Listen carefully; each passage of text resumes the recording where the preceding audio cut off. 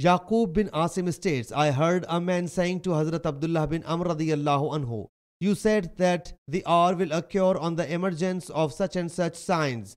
Hazrat Abdullah bin Amr radiyallahu anhu said, I have made an intention not to narrate any hadith to you. I just said that you would soon witness a drastic event like the burning of the house, the Kaaba.